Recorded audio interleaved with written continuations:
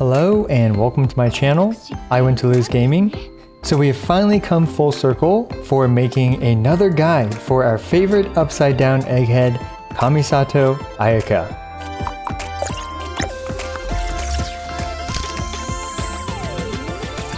Now, what do I mean by we've finally come full circle with this? Well, Kamisato Ayaka is, I believe, the first character I've ever made kind of a guide like this really unscripted guide, but packed full of content and math for a specific character. And since then, those videos have done quite well on my YouTube channel, so I keep making more of them. And here we are to finally remake this one for Ayaka.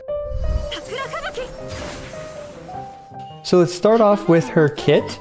So her kit has obviously normal attack, elemental skill, and burst, and she also has a unique dash.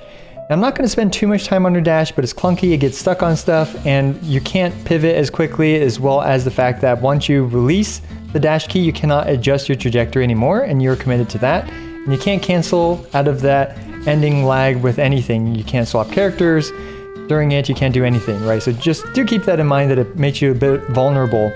And when the dash actually hits an enemy, you get an 18% cryo bonus from her passive right here. And it also refunds you a bit of stamina as well, so that way you are not too stamina negative when you spam her dash attacks. Now, also importantly is that when you use her dash, it infuses her normal attacks with cryo for 5 seconds. And during that 5-second infusion, you can generally squeeze in an N3 jump and then an N3 charge attack, just like that. Well, okay, 2 N3 charge attacks, but you can jump cancel one and then dash cancel the other. So for Ayaka's normal attacks or basic attacks, it's recommended to jump cancel the charge attack. Here you can see that by jump canceling it, you can recover much more quickly. And there you can see I had 3 infused charge attacks and the last one didn't quite come out. So in other words, you should probably do 3, well, you know, if you don't jump cancel it too early, and then do a dash cancel to re-infuse her basic attacks. So that's just kind of the general simple rotation for her normal attacks, as well as her charge attacks.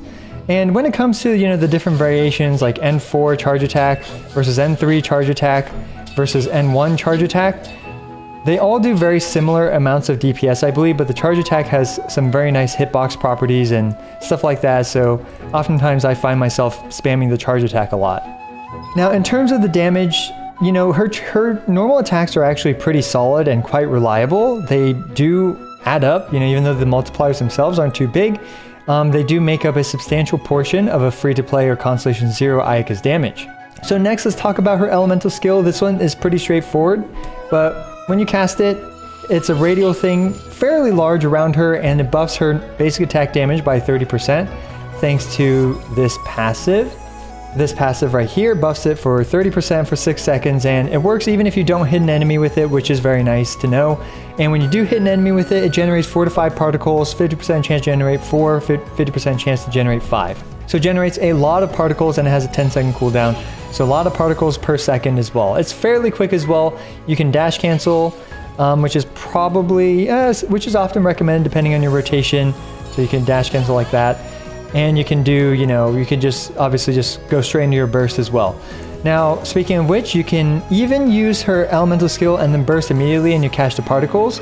Or you can even use her elemental skill, dash N1 and then burst, and you'll still catch the particles even like that. Which is actually pretty impressive with how fast, you know, everything comes out in that sense. Speaking of her elemental burst, this is really what makes Ayaka as powerful as she is. The multipliers are very nice because it hits 19 times for the cutting damage and 1 time for the bloom damage.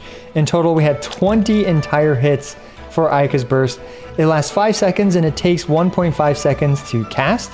So in other words, you want to dedicate roughly 6.5 seconds of when the enemy is kind of rooted or in a place that you want them to be for Ayaka's burst to first come out and then to hit the enemy. And her burst at level 10 does 4,143.87% total skilled multiplier damage, which is massive. Also, everything in her kit, her normal attacks, her elemental skill, her dash, when it applies cryo, as well as her burst, all have standard ICD, and their ICDs are all independent of each other. So this makes Ayaka an extremely good cryo applicator, especially against things like the Abyss, Hydro Abyss Lectors, or whatever they're called, as well as the Electro Abyss Tall guys.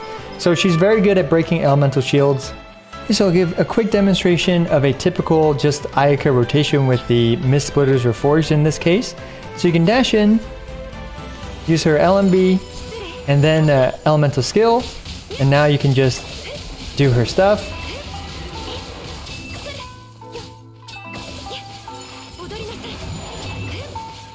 And there you go. So just a quick rough idea of some example rotations that you can do with just Ayaka. Now, in terms of talent priority, it's pretty straightforward, but basically you want to prioritize her Elemental Burst. You want to crown this thing as soon as possible. This thing does 4,000% skill damage, like I mentioned. Then you probably want to level up her normal attacks next, as they do make up a reasonable amount of damage if you keep Ayaka on field. And finally, after that, you can level up her Elemental Skill when you have the chance. So next, let's finally talk about her artifacts. Now, there's a pretty obvious choice for Ayaka. It is the Blizzard Strayer 4-piece set. This artifact set provides 40% crit rate against frozen enemies, 20% crit rate against enemies with cryo on them, and finally it applies the 15% cryo damage bonus with the 2-piece set bonus. And then if you slap in cryo resonance as well, then you have 55% free crit rate. So as such, building Ayaka's crit rate stat is actually very easy with the Blizzard Strayer set. And for the baseline for this chart, we have the Blizzard Strayer hitting a frozen enemy as the baseline. Once we hit an enemy that can only be cryoable, for example bosses like the Primo Geovishap that cannot be frozen, then we do have a substantial DPS loss of around 11% because we are losing 20% crit rate in that situation. And finally, against an enemy that cannot be cryoed at all, then you're left with only the 2-piece set bonus, which is plus 15% cryo damage. And against these enemies, you know, this, unfortunately, artifact set is not quite that great. And when does that happen? For example, against Electro Lava Churls, which have the Electro Shield where you cannot apply cryo to them, as well as Electro Slimes. And I'm sure there are other enemies that, you know, I'm not recalling off the top of my head, like the cubes, right? I think some of the cubes you cannot apply cryo. You guys get the point, right? So there are a few enemies here and there where you cannot apply cryo to, and therefore this artifact set is not that great. Now, Ayaka does have another problem when it comes to her artifact building capabilities, in that she has a problem with over crit. So what that means is that any crit rate over 100% is completely wasted. Now for my Ayaka currently, she has 46% crit rate. So what this means is that when an enemy is frozen with cryo resonance, I get plus 55% crit rate. So therefore my Ayaka has 101.6% total crit rate against a frozen enemy. And as such, 1.6% crit rate ends up being wasted stat, where ideally you'd want to shuffle it into either attack, crit damage, or energy recharge. But of course, you know, this is close enough and it's actually very little wasted stats in this case. Now with all that in mind, it's actually worth considering other artifact sets for Ayaka. And for example, one other artifact set that's worth considering is actually the Emblem of Severed Fates. And why is this? The Emblem of Severed Fate is actually a very solid artifact choice against non-cryable enemies. And here you can see that with the 4-piece Blizzard Strayer, Ayaka is only doing about 72% of the baseline in this chart, whereas for the 4-piece Emblem of Severed Fate, Ayaka's Elemental Burst is doing nearly 81% damage. And of course, the Emblem of Severed Fate has the added bonus of having more energy recharge as well for better burst uptime. So there are situations and, you know, a few enemy types where you would want to focus more on, for example, the Emblem of Severed Fate's bonuses over the Blizzard Strayer. But do keep in mind that, honestly, the amount of enemies that cannot be frozen or cryoed even are fairly few and far between. So when it comes to purely farming for artifacts for Ayaka, I actually highly recommend just going for the Blizzard Strayer and not worrying too much about enemies that cannot be cryoed or frozen. In that sense, even though the Emblem of Severed Fates is good against those specific enemy types, it's not something I recommend spending resin on for Ayaka specifically. But of course, that dungeon's amazing. And if you already have a good Emblem of Severed Fates and you're struggling against an Electro Lava Churl, then consider swapping to the Emblem of Severed Fates. But otherwise, you guys get the idea. Now, of course, you can always settle on, for example, 2-piece set combinations. Like with any character, Ayaka is no different. But again, with those types of things, you know, unless you have remarkable substats on those and terrible substats on your Blizzard Strayer set, then it's not something I would recommend for Ayaka. So in terms of the stats for the artifacts, it's pretty expected. You want attack percent for the timepiece. Now you can consider an energy recharge timepiece depending on the situation. Goblet, you really want to cryo damage Goblet, and finally for the Circlet, you want to crit damage Circlet. Now you can consider an attack percent Circlet as kind of a stopgap, but you definitely want to push that crit damage ratio eventually as much as you can. So, you know, target a crit damage Circlet. In terms of substats, of course, it's the expected crit damage first and then crit rate as a second priority to hopefully not over crit, but of course that depends on the situation and what type of enemies you fight, whether they can be frozen or not. And next you want the obvious attack percent, and finally after that some energy recharge. And energy recharge is a touchy subject, but in my opinion, for energy recharge, if you do enough damage and you one-shot everything with your burst, why not build more energy recharge on your Ayaka? But of course, if you need to push damage, you want more attack. Now, ultimately though, it also depends on what enemies you fight, right? Some enemies drop more energy ores, but generally speaking, I personally find about 120 to 130% energy recharge to be enough, especially with a second cryo character on your team. So next, let's talk about her weapons. This is pretty straightforward. Obviously, the Mist Splitter's Reforged is going to be the best in slot weapon option for her. It provides up to 40% elemental damage bonus when you have Refinement 1 Mist Splitter, and 80% with, for example, the Refinement 5 Mist Splitter's Reforged. So the Mist Splitter's Reforged with 3 stacks will be the baseline, and I'm giving this one a clear 5 slime rating out of 5 slimes. Now, when it comes to the other weapon options for Ayaka, unfortunately, they all have their issues. And both the Harangipaku as well as the Primordial Jade Cutter have huge issues with over crit, in which they provide way too much crit rate for Ayaka. And let's actually take a look at those weapons. So we have the Harangipaku, which has 33.1% crit rate. So now you have 93% crit rate. In other words, you only have room for 7% crit rate on your substats and your artifacts, and that is, you know, obviously pretty impractical. And the Jade Cutter is even worse. You actually over crit immediately with this weapon without any crit substats. So do keep that in mind, that it's very easy to over crit. So the next weapon to talk about is the Summit Shaper, which I don't even have, but here's a picture of it. Summit Shaper provides a really high amount of attack stat, which is nice in certain situations, especially with Ayaka, since you don't typically run her with Bennett. Even with that being the case, it's really annoying to build 5 stacks with the Summit Shaper before you use her Elemental Burst. And finally, you need to run Ayaka with a Shielder in order to draw out the full potential of the Summit Shaper, which is honestly very restrictive because you generally don't want Zhongli, and Diona is not even the best teammate for Ayaka nowadays.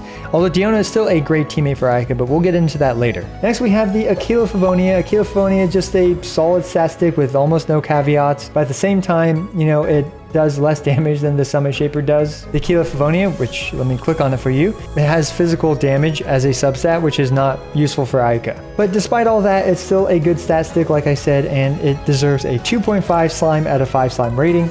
Next, we have the Skyward Blade. Now, the Skyward Blade does do significantly less damage, especially on the Elemental Burst, but it does have high energy regen and it does reasonable amounts of basic attack damage. So because of the quality of life as well as the reasonable basic attack damage, I'm also giving this a 2.5 slime out of 5 slime rating, same as the Aquila Favonia. Honestly, both of these weapons can work on Ayaka, but you know, still obviously, you know, they're getting 2.5 slime rating out of 5 slime, right? It's that big of a gap between these and the Mist Splitters Reforged. So the next weapon is probably one of the 2 best free-to-play options for Ayaka, and it is the Blackcliff Longsword. Now, the Blackcliff Longsword, I'm sure you're familiar with by now, but it has the issue of its kill stacks being very situational. In Ayaka's case, because she usually doesn't kill stuff before she uses her Elemental Burst, this means that, you know, her burst is not going to be able to get the juicy attack buffs unless you have the second burst within 30 seconds of, you know, the first burst killing 3 enemies. And in my opinion, I guess arguably a better weapon, but, you know, it's very debatable, is the Amanoma Kageyuchi.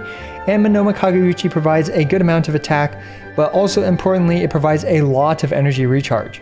This energy recharge is not explicitly obvious, but basically use an elemental skill, and then when you use her elemental burst, she gains 12 energy per elemental skill that she casted prior to using the elemental burst. But you can stack it 3 times, so you can use 3 of her elemental skills, and then you gain 36 entire energy back at Refinement 5 for free just by using her elemental burst. So as well, aesthetically, this weapon looks amazing on Ayaka. you know, it's very fitting, this katana designed for, you know, Ayaka's kind of a, I guess, samurai feel, right? Like that's kind of the aesthetic that she's got going for her. Personally, if I were to choose between these two weapons, I would choose the Amanoma Kageyuchi, but do keep in mind that a Refinement 5 Blackcliff Longsword with 3 kill stacks does quite a lot of damage. You know, we're talking nearly 94% of the damage that a Refinement 1 Mistsplitters Reforged, but do keep in mind that his Refinement 5 Blackcliff with 3 kill stacks, which is very situational. So yeah, personally, Amanoma Kageyuchi, I prefer it just slightly over the Blackcliff. As for other weapons, you know, we're starting to get into not really recommended weapons, but the Black Sword is a usable weapon. It suffers from overcrit, just like the other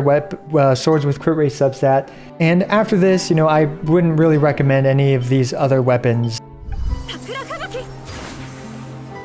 Alright, next let's talk about Ayaka's Constellations. The baseline for this chart is going to be the Refinement 1 Mistsplitters with 3 stacks, and we can see that this upgrading from a Blackcliff Longsword to the Refinement 1 Mistsplitters Reforged gives Ayaka a 37% damage boost, which is absolutely colossal. So Constellation 1, you know, this one is, honestly, you can write this one off, but when you hit enemies with normal charge attacks, there's 50% chance of decreasing the cooldown of her elemental skill by 0.3 seconds. Not only is it RNG, but it's also, you know, not that impactful. Generally speaking, when you're spamming her basic attacks, the lowest really her elemental skill cooldown gets to is about 7 seconds, but most of the time you don't spend that entire time just smacking enemies with Ayaka's elemental skill. You know, you rotate your teammates to do stuff, blah, blah, blah, right? So on average, I'd say, you know, you have 8 to 9 second cooldown on her elemental skill because of her Constellation 1. And I'm giving this one a 1 slime out of 5 slime rating because it's just not recommended. If all you can get is her Constellation 1, it's not going to make a big difference. But her Constellation 2, on the other hand, is huge. And this one adds 2 smaller bursts on the left and right side. And admittingly, both of them, it is difficult for both of them to hit the same enemy. And, you know, it's really applicable against very large enemies or a group of clumped up enemies. Then the 2 smaller bursts tend to stay in place and hit those enemies. But with all that in mind, each one does 20% of the damage of the original burst does. So if both of them can connect, we're talking 40% more damage for elemental burst, but that's not all because it also applies triple the amount of cryo. And that is huge because it allows even characters like Hu Tao to melt every single one of her charge attacks during those 5 seconds of Ayaka's burst. You can melt Yoimiya's arrows, you can melt a ton of Klee's attacks, you can melt all of Diluc's attacks during those 5 seconds, and you know, that is a huge damage boost, and it even gives Ayaka some ability to support her team as well. And also, it destroys elemental shields way faster, right? Because you have 3 times the amount of cryo applying. So if you manage to land all 3 of them on, for example, 2 Abyss Hydro guys grouped up together, they're going to die in no time at all. And therefore, I'm giving this a 5 slime out of 5 slime rating, even though it is difficult to hit enemies with both the small Qs. When you do hit them, it is amazingly good. Next is Constellation 3, which is just a straightforward +3 levels to her elemental burst. And like most of these, they increase from level 10 to 13 by about 18% additional damage. And, you know, this is just more damage on her already broken elemental burst, and it's, on top of that, it's multiplicative with the previous one.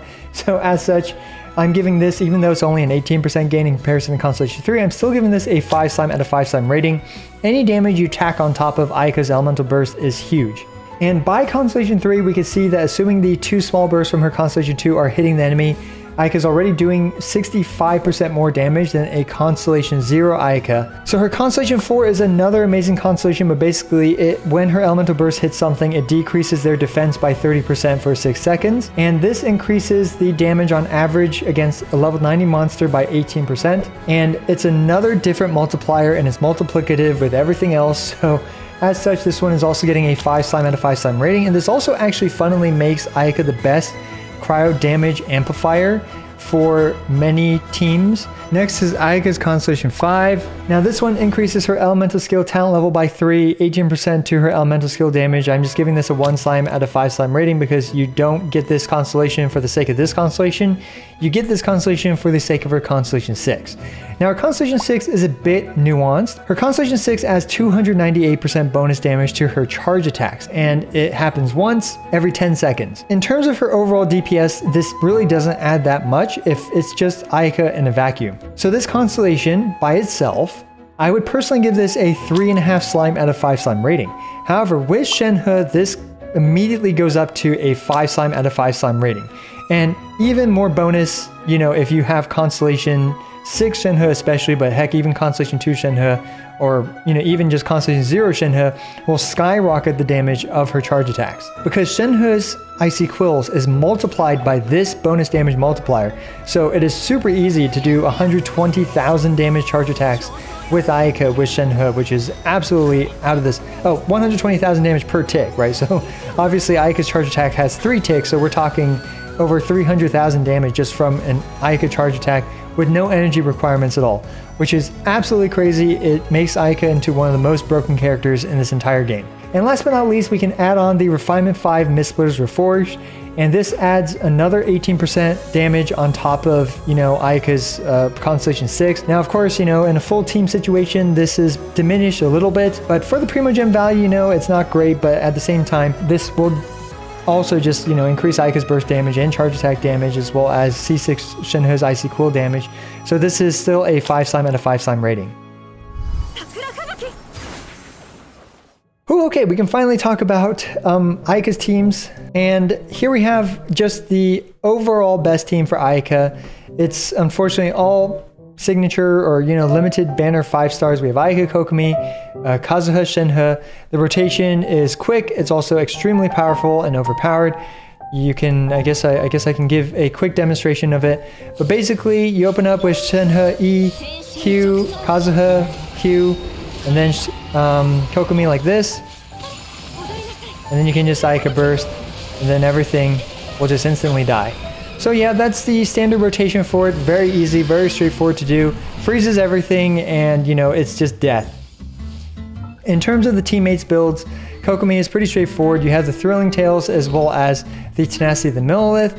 For Kazuha, you have the Viridescent Veneer, as well as the Freedom Soren or Iron Sting. Finally, Shenhe, Calamity Queller, or, you know, other polearms. And you just have as much attack as possible. This team has been setting tons of world records, and it's just been dumpstering everything ever since Shenhe's release. Assuming you don't have that team, which, you know, I'm certain a lot of you free-to-play players don't, essentially this is very flexible at this point. You can substitute Kokomi with any Hydro character, but let's start with Mona. Let's say you have Mona. In this case, you have no healer, so it's highly recommended to slot a healer for your 3rd or 4th slot. So let's say you don't have Shenhe, then the most obvious answer would be Diona in this case. And finally, you have Kazuha, which you can replace with, you know, Venti or Sucrose, and even situationally with the previous team, Venti is better depending on, you know, what kind of crowd control you need. But for example, you can use Sucrose. You can use Jean, you can use Sayu, but literally any Animo character here is substitutable. Any Hydro character here, even Barbara is usable, but the rotations with Barbara get a little bit awkward in my opinion. Yeah, actually it's not too bad, really depends. And finally, you can even use Hydro character, you know, any Hydro character, but just do keep in mind that if you're not using Barbara or Kokomi, then you do need healer in one of the 3rd or 4th slots. And speaking of which, let's just, you know, be clear, you can use Xingqiu as well, because if you use Ayaka's normal attacks interspersed, you can obviously activate Xingqiu's Water Swords. Now, one character I don't really recommend, honestly, though, is Child. I would say he's probably the least recommended out of the Hydro characters. And finally, Ayato's not bad, but at the same time, they kind of have redundant roles because Ayaka's on-field damage is not bad. But of course, Ayato's burst lasts 18 seconds and applies Hydro in a very large AoE, so it is a very good option for freezing the enemy. Okay, so there you go. I think that's a pretty reasonable update guide video for Ayaka. Let me know if you actually learned anything new in this video, or if it's just kind of a good review to just confirm what you already knew.